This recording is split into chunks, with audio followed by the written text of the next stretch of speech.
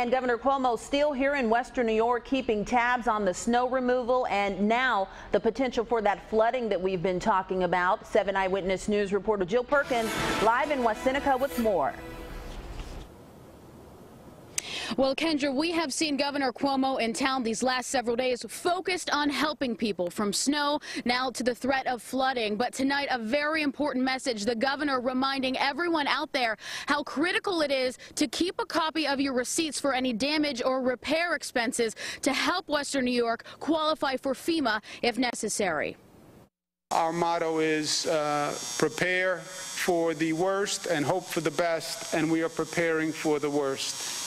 As we enter what we call phase 2 of this battle with Mother Nature. And phase 2, Governor Andrew Cuomo says, is flooding. With rising temperatures and rain in our forecast, preparations are already underway. We've been moving equipment from throughout the state to this stockpile to have the material that we might need to respond. The stockpile factory, a warehouse in Alden, packed with emergency gear that's been brought in from all over the state. 28 boats are here already. Another 26 boats are on the thruway.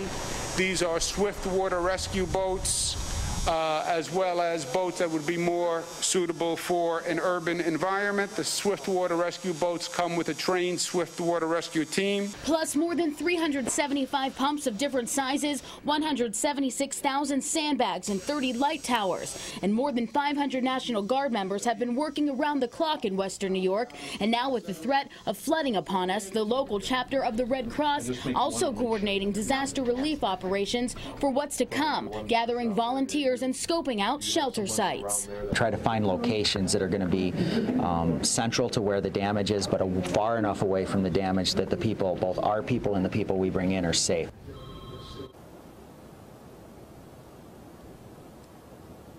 Now you're looking live at a picture of Cazenovia Creek here in West Seneca. Right now things look pretty calm, but of course only time will tell what Mother Nature has in store for us again here in Western New York. But as the governor stressed tonight, and we want to pass along just how important it is, save all of your receipts. Keep a record of all of the damages and the repairs, just how much it costs you, so that if we need to qualify for federal reimbursement here in Western New York, we'll be prepared.